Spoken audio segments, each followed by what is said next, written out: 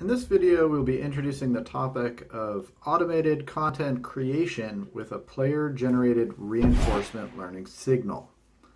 To do that, we'll be walking through an example in Unreal Engine in which a user demonstrates their preferences concerning the components of a game while they're interacting with it, and then the game automatically adjusts or creates components based on those preferences.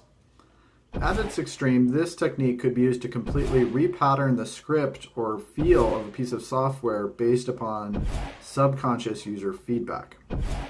I believe these methods likely represent the next frontier in game development and perhaps even art, entertainment, and user interfaces more generally. In that scenario, none of the content is fixed, but rather continually adjusts to the user as they interact with it.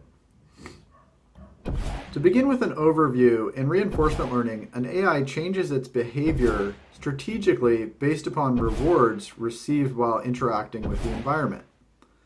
Reinforcement learning currently powers best-in-class chess bots such as AlphaZero and could actually be the key to achieving artificial general intelligence. If you're interested in learning more about reinforcement learning, it's a topic that I explore at length in the book Outsmarted: Reinforcement Learning, Its Promise and Peril. Returning to the example, we're looking at there are 3 portals and the player has to pick one in order to proceed to the next level. Each of the portals could be a shape of a particular design or color, but unbeknownst to the player, these portals also represent a kind of game. One in which the AI is attempting to guess what shape the user prefers, and in the future present them with more portals that look like that. At first, the AI has no information by which to guess the user's preferences and simply generates random portals. However, the moment the user chooses between one of these random portals, the AI has now received a feedback signal.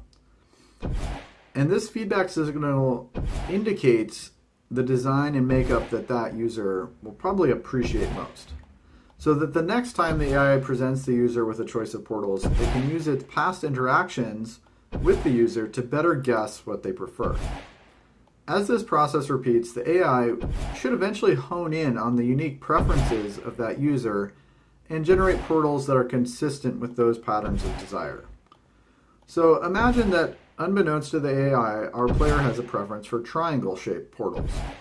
As such, we will assume that as they pick among the portals, they will be choosing on average a greater number of triangle-shaped ones than other shapes.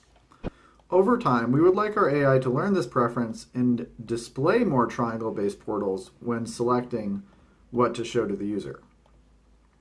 Bear in mind that this could be any characteristic or combination of characteristics that we are automating for. And since these all can be procedurally generated to create an arbitrarily large solution space, the number of unique patterns available to the AI is infinite. But returning to our simple example, as the user selects triangle-shaped portals, we'll be looking to see the frequency with which the AI chooses to display triangles versus other shapes. Once we have validated that the AI has learned this simple preference, we could extend it to more complicated use cases, say in which the AI is exploring a very large solution space, perhaps even selecting what characters in the game look like, or what kind of quests the user is presented with. Let's quickly walk through this portal-based example in Unreal Engine blueprints that are using the free MindMaker machine learning plugin. And we can see how easy it is to begin implementing some of this automated content. After each episode of the game, we have some blueprint functions which generate reward, observation, and action data based upon the user's selection. This in turn gets passed to the MindMaker deep reinforcement learning algorithm, which will then decide what shape to choose next for the portal based upon those user interactions it has thus far encountered. There are a lot of ways to fine-tune these algorithms, the hyperparameters. We can access all of that within MindMaker by selecting the depth of the neural network, etc.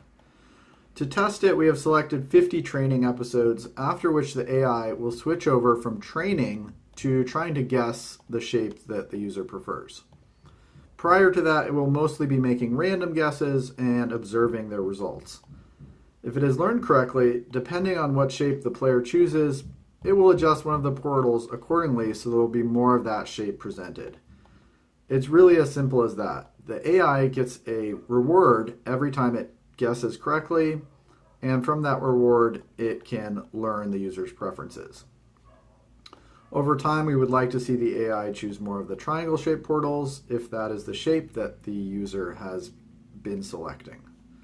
And this is exactly what happens. After about 50 trials in which the player consistently chooses triangles, the AI will almost cease showing any other shape for the portal that it is controlling.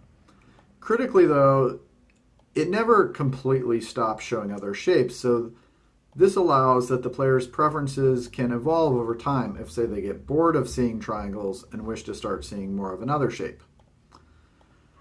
All of that can be controlled within the exploration-exploitation trade-off variable. So to get started using these tools, you can download the MindMaker machine learning plugin for free from the Unreal Engine Marketplace. There's a link in the video description.